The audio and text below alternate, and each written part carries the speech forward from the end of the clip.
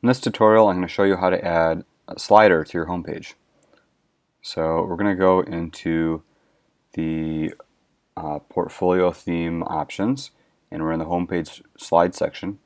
And you'll see it's very easy.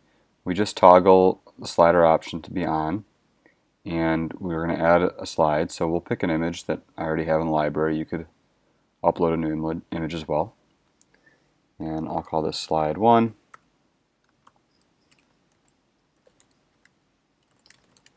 Description for slide 1, and we can add a button here too. So I'll say Google button. Open a new window.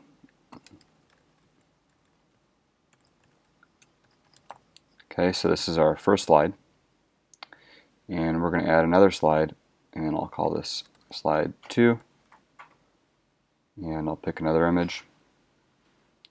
And for slide 2, I'm not going to add anything else. That's it. Let's save that. Okay, so here we go. We've got slide 1 with our description and our Google button, and then we've got slide 2 that's just the image.